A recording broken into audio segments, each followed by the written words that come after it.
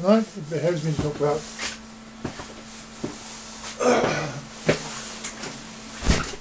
modern art. Now,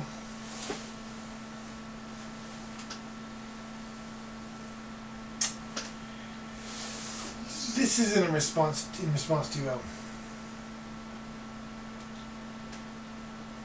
well, Ms. Deeth's, partly Ms. Deeth's article on the TED Talks you can see on YouTube, discussing why, discussing modern art and people's reactions to it. And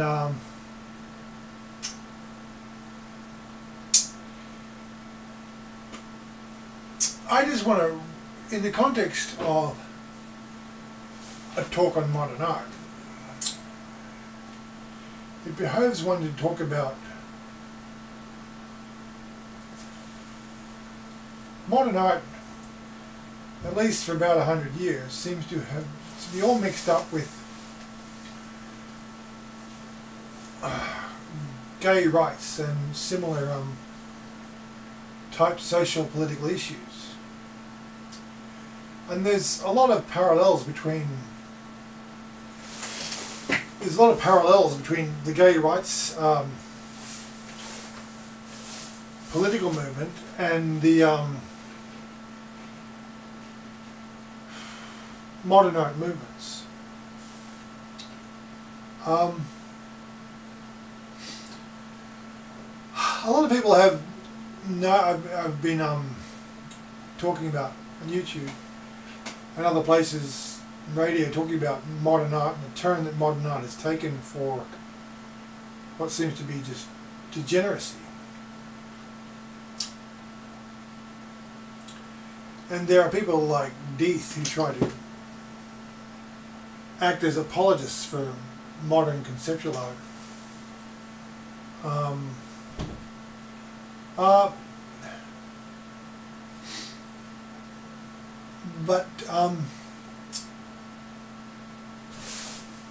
What generally speaking, it has to be, to define terms, it has to be noted that modern art, in a lot of ways, seems to be necessarily involve some kind of minimalism, some kind of minimalistic use of media, raw media, sort of unfinished stones, raw unfinished stones, if you will. Simple, well, I mean, analogy is like the use of simple slabs of timber instead of having a carved Victorian style kitchen, say kitchen benchtop with routed ends, with moulded ends, and turn leg tables, and as a sort of minimalism, as a sort of revolt against cluttered Victoriana, has been around for about at least 100 years, and minimalism does give a designer fewer options in the sense of carvings, decoration,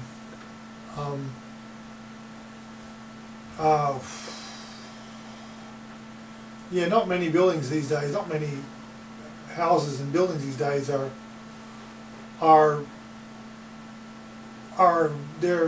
quite minimalistic, even if they're passed off as traditional style, traditional style brick or timber house with a veranda and a minimum of a bit of tasteful decoration. That's regarded as de rigueur these days, but no one does busy things like they did in the Victorian era.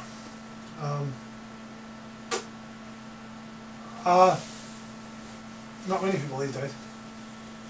And this is the when people say modern as applied to modern art, they very often mean minimalist. And that could be minimalist like Frank Lloyd Wright's houses from 100 years ago. They were, you know, very sparse, beautiful, and they necessarily showed off just the natural beauty of the materials. And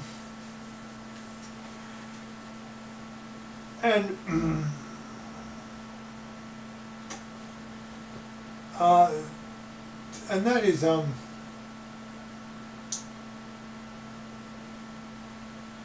yeah, that's one of the real strengths of minimalist art is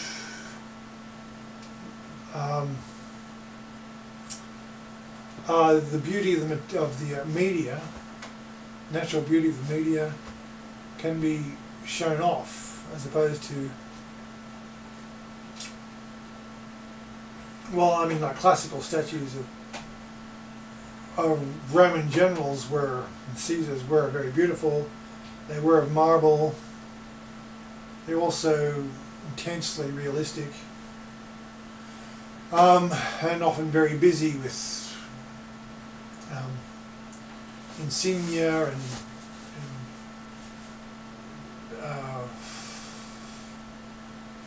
religious, pagan, mythical themes on their armor and all kinds of things. But so minimalism is like very popular in modern art, and so, but we do have what does get people talking is modern art, which seems to be done for shock value, and there's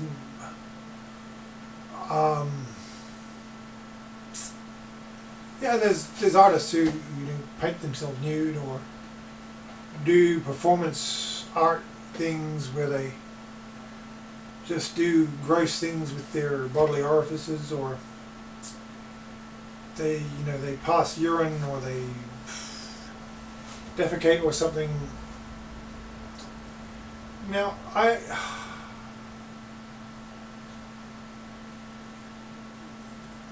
there is a long tradition, like even in the Bible. Take the Bible, take the Old Testament prophets. They were known for doing occasionally quite gross, confronting things in public. Often weird things in public, as a way of drawing attention to themselves, as a way of symbolizing social ills, greed, religious apostasy, the moral corruption of the society.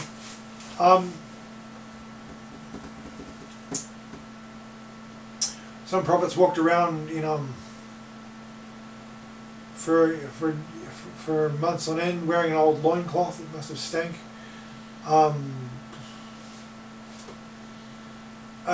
Ezekiel, the prophet Ezekiel, had to lie on his side for days on days, days and days. I mean, there was these weird, confronting things going on, and but the thing was, with the Old Testament prophets, for example, is they left a body of testimony, a body of writings, and they gave an interpretation of the parable. They might have done confronting, weird, eye-catching things in public, but they also left bodies of writings where they explained fairly exhaustively the purpose, the meaning, the context of the performance, or the sign, as everyone knows, the sign. And there was pretty much no doubt as to the meaning and the import of what they were doing.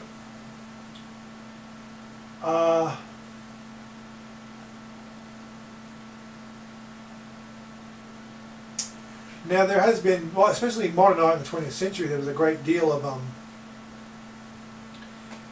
existentialism, and in the 60s and 70s you couldn't get away from the old head in the box cliche in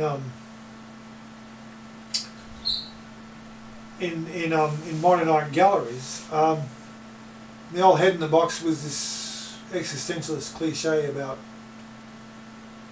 existentialist ontology and epistemology, which was about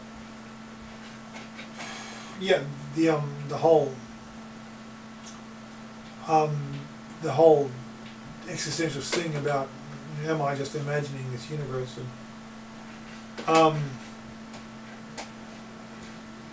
am I just a head stuck in a little theatre somewhere? So,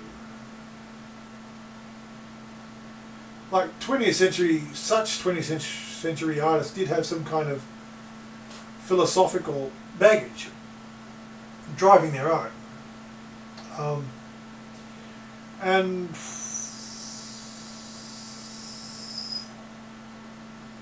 one of the most famous, obviously, pieces of art of the 20th century, famous modernist,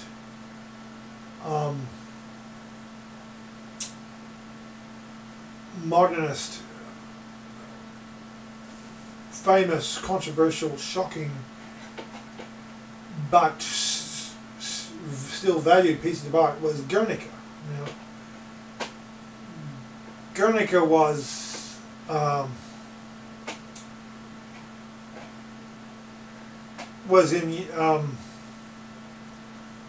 this sort of weird kind of altered state perspective, and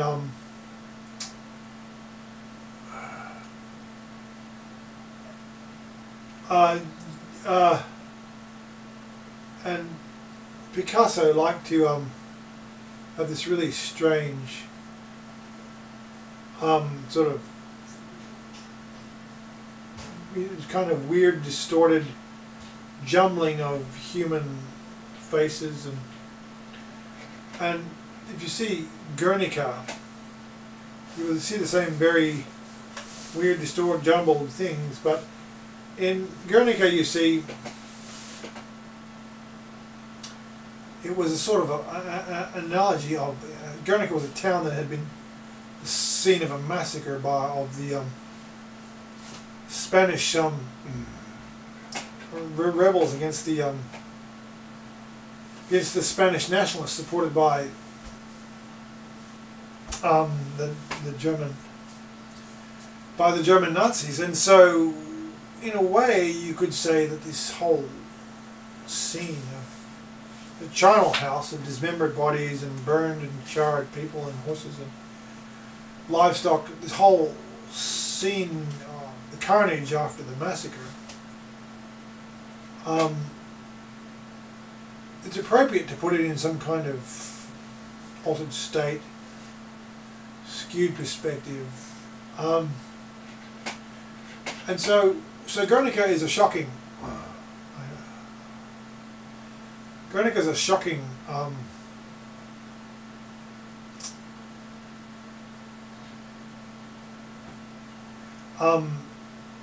confronting piece of art, but it's also a very powerful and important piece of art because it expresses a very deep way of expressing the horror of what had happened. Now, but it's a simple logical fallacy to say, therefore, that anyone who makes a painting or an artwork that is confronting is necessarily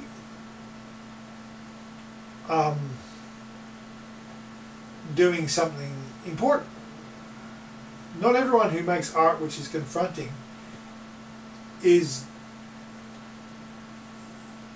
a philosopher or a great social critic or a great prophet. Some people are just confronting.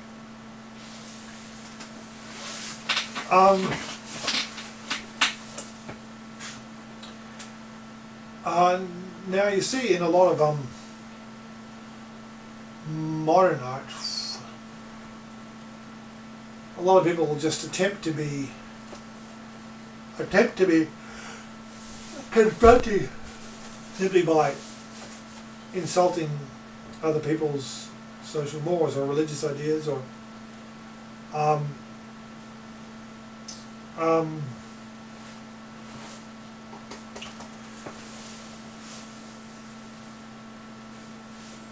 the question is, I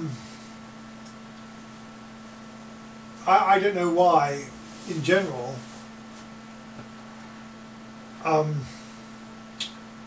things that are simply confronting are regarded as great art just because they're confronting. Just because you get lots of people talking about it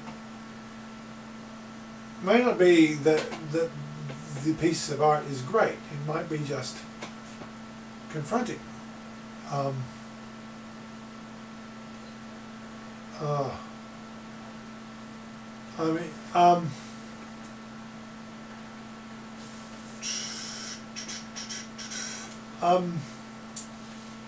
So, I mean, there's lots of famous artwork,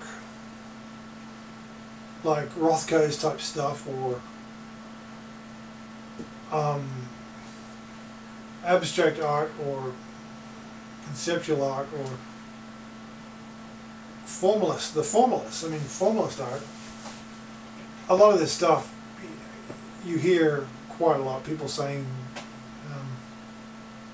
you know, what is it? You know, this doesn't take any skill to make. My kid could do better.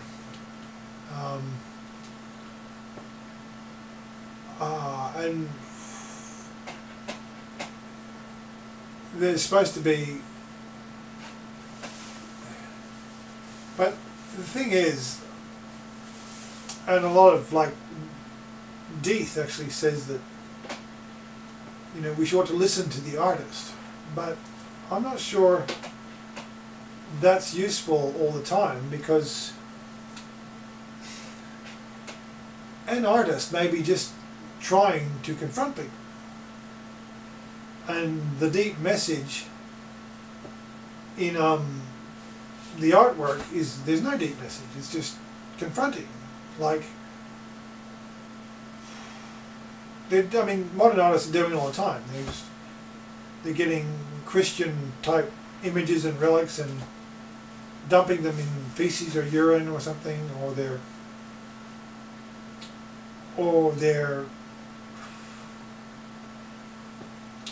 they're just doing something with gag value, like humans having sex with animals, or some kind of cartoon of outrageous sexual acts, outrageous or usually taboo things, and the usual thing we get from artists is there's a message. There's a message.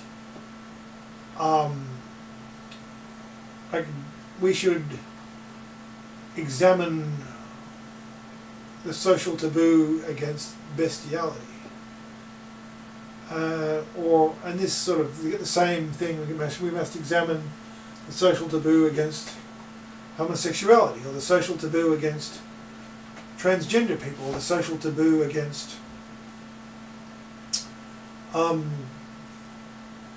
Yeah, I mean, or just, you know, a piece of conceptual art about killing and eating children. Okay, let's think about that. Why, you know, let's examine the social taboo against this. Why? Why should we examine the social taboo against this behavior?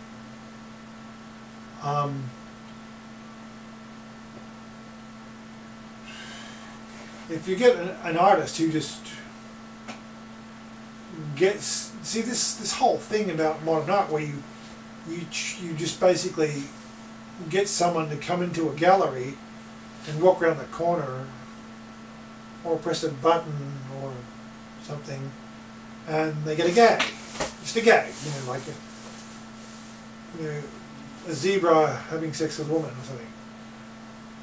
You get a gag, and suddenly you've gagged people into looking at something they wouldn't normally look at. But that doesn't mean it's good art. Because people react to something or talk about something doesn't mean it's good art.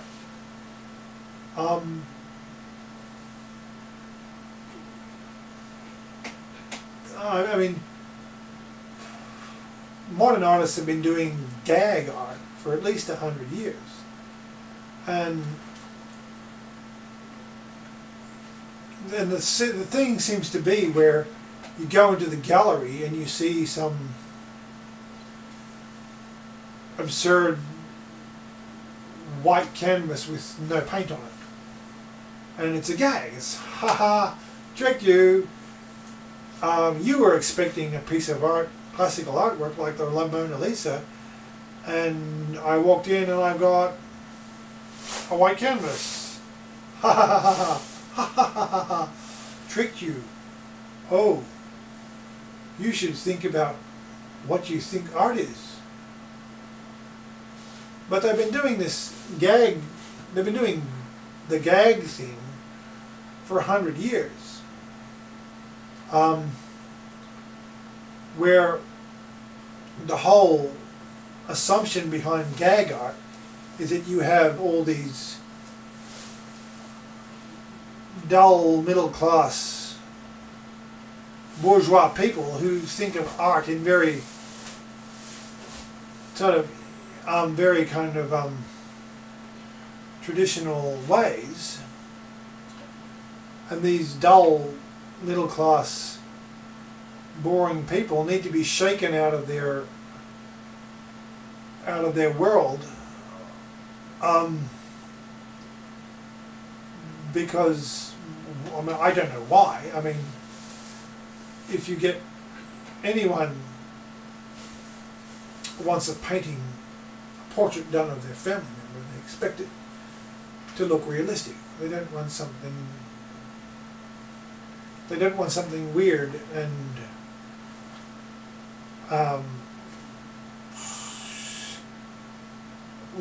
they want some kind of weird collage of kind of a plate that's been smashed and put back together and jumbled around, put back together in an entirely different way. Gag art, which there's a lot of gag art around. The problem with it is no one goes to an art gallery, or modern art gallery, not knowing what to expect these days. If people go to a modern art gallery, they're expecting gag art. They're expecting